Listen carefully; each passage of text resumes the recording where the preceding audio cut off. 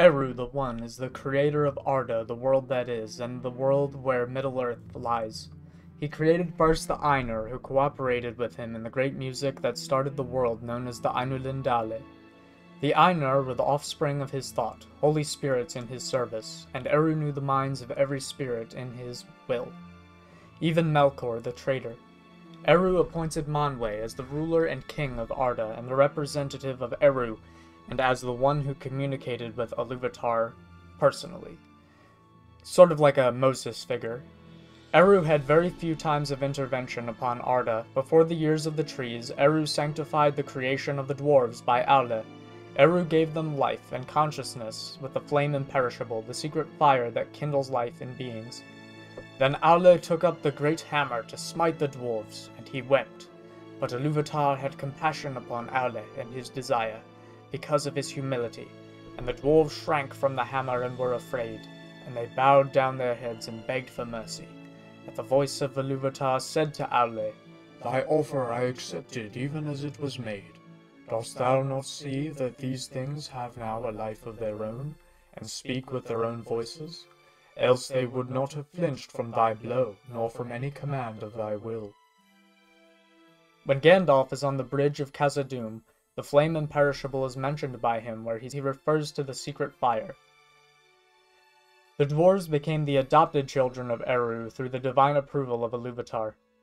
They were set to awaken after the elves. Eru was then sought after at the behest of Yavanna. Eru allowed the Ents to come into being on behalf of nature after Yavanna had concerns that the dwarves would have no love for her labor and would be at variance with the things that grow upon the earth, plants and animals specifically, Kelvar and Ulvar.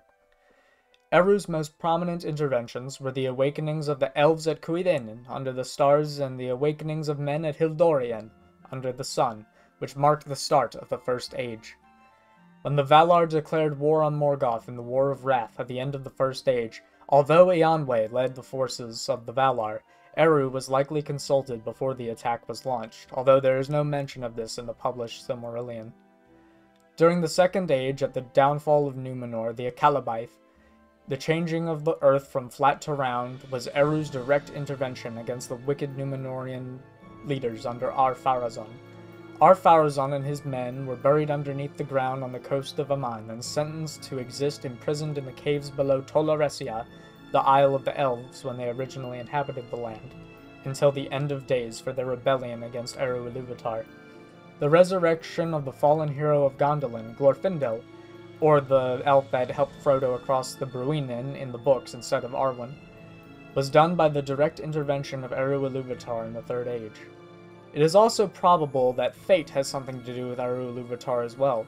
The fact that Bilbo Baggins found the One Ring may have been divinely inspired by Eru Iluvatar.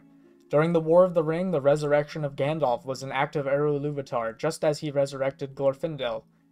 The resurrections of Glorfindel and Gandalf could only be done with divine authority beyond the wills of the Valar.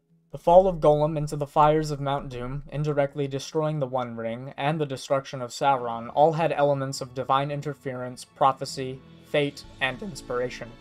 The world would be very different if Eru never intervened. There would be no dwarves, no Ents, Gandalf and Glorfindel would not have returned to Middle-earth, and the war against Sauron might not even have started, or it might be doomed altogether. Elves and men would remain asleep forever. Even though Eru remains a distant person and has holiness in the literal meaning of set apart, he is a chief and vital character in the events of Middle-earth, and he should be known for all of his influence, wisdom, power, and most of all, restraint. Hey everyone, if you enjoyed that video, please make sure to leave a like down below. Also, if you want more details on the Valar, I have a video on that. And if you want to see more details on the Maiar or the Spirits of Middle-earth, I also have a video on that. All of these will be in the playlist that is listed to the right, and I will see you in the next video.